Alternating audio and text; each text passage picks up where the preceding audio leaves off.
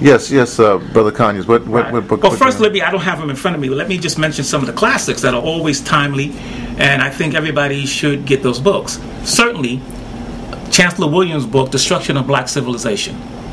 It is a classic work, and everybody should read that work. Gives you a good foundation, and it will lead you to other places.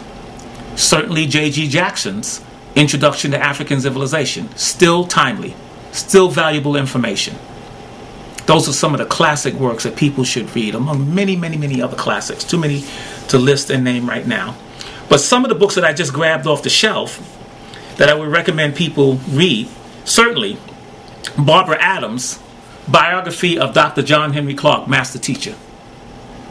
People who want to learn something about this great teacher who influenced generations and generations of us should pick up this book along with other books. Who's the publisher of that book? The publisher is A&B Publishers Group. And I would recommend that everybody who wants to have a background and an understanding of the importance of Dr. John Henry Clark simply just pick up this book first, and then this book will lead them to other books. Handsome young man there. Yes, when he was very, very young. You know. I also recommend that people pick up any book by Ayikwe Ama. I have two in front of me. Spell the name, please, for us. Ayikwearmas. Armah. This particular book is called The Healers. Subject matter? Well, I won't say. I like people to pick this up and read it. Okay. But the title indicates what it's about. Okay?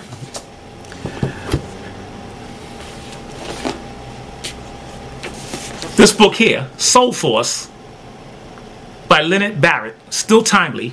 The subtitle is The African Heritage and the Afro-American Religion. Still timely. And these are readily available. This would be readily available. They should be. And if not, you can certainly go online and find them from some, book house, some publisher. Primarily an African-American publisher or an African-American book site would have this book. Here's a more recent book, right? Robin Walker in England. It's called When We Ruled.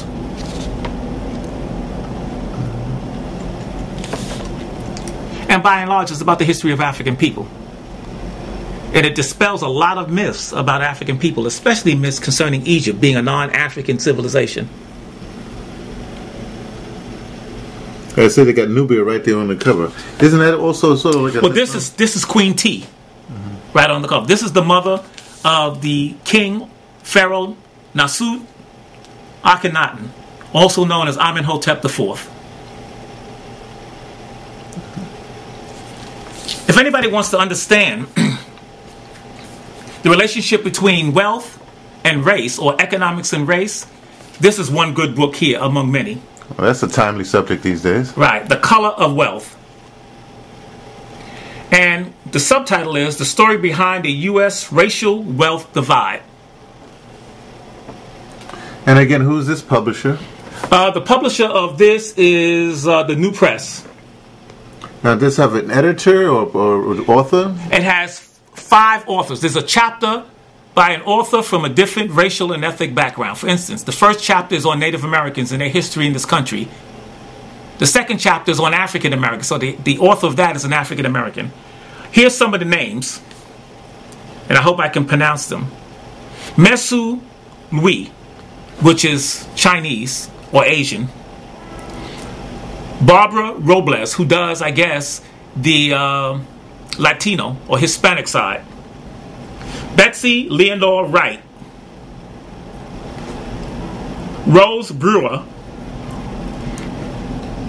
And Rebecca Adamson. So all of these take Native Americans, African Americans, Latinos, Asians, and talks about the wealth gap and how and why the wealth gap developed. May I see the back cover in the back of that book? I just like to see all these words. I'm a word guy, you know what I mean, like that. I don't know. I just want to see if, well, I guess I can't get that in focus. Oh, well, that's life. Any other books you want to turn us on to? Is that there are so many, I don't know where to begin. Well, let's leave it well, there. Let's not forget Sheikh Anta Diop. Of course. The African origins, Senegalese. Right. The African Origins of Civilization, Myth or Reality. That's one book that everybody probably should begin with. Another one, The Cultural Unity of Africa, Sheikh Anta Diop. Can you spell Sheikh Anta Diop? I know we can go through this. CheikHAntadiop. So, anything else you want to end us with? You've given us just a tiny. Oh, we only history is so vast. Well, let me ask you this. They're saying that you can study history, say for instance, through military movements. You can study history through commerce, of course. Right. What's a good path for the uninitiated, for the person that's not a military person, or for the person that would study history in general? Don't worry about that. When you begin studying history in general, all of those different roads and paths, you'll eventually tread down those paths. People who begin studying history are often overwhelmed and baffled by the fact that, where do I begin? What should I pick up first? I myself had those same questions.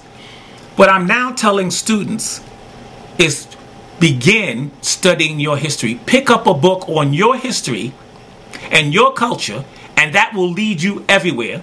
What I say to students is not only study history and not only study culture, learn something about everything, not just history and culture, about everything, math, science, everything. Why? Because everything in the known universe is interrelated. The more you learn about yourself, the more you become what our ancient ancestors say, you become godlike. One of the earliest statements that came out of Egypt was, man, know yourself. And we dare say, man and women, know yourself. The more you know about yourself, the more you transcend the mundane, and the more you become, quote unquote, godlike, knowledgeable. And we have to keep in mind that knowledge makes you dangerous. The more knowledge you have, the more dangerous you become, especially the people who don't have knowledge. So we must beware of people who will say something like this: you think you know everything. Never be dismayed by that, because that's more of an indictment on them than it is on you. All right? Or people who say, stop using big words. There's no such thing as a big word. If you don't know what the word means, go look it up. It won't be big to you anymore. Even if you can't remember what it means after you find it. So, learn something about everything. Even things you're not interested in. You never know when that information will help you. You never know when it'll help you even get a job, just by impressing the boss with something the boss thought you couldn't possibly know.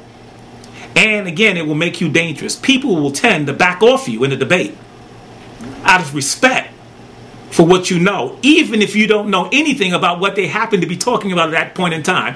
They might not want to take a chance that you might know more than they do.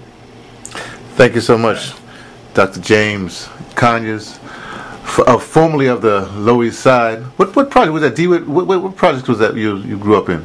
I grew up in Baruch projects, but I lived in Baruch and in the Lillian Wall projects. Mm-hmm. But it's right across the street. All three projects, Baruch, Lillian Wall, and Jacob Reese, are all a part of what we call Avenue D. They're only a street apart. So it's, in essence, what you have is one continuous project from Delancey Street all the way to 14th Street. Thanks so much. You're welcome.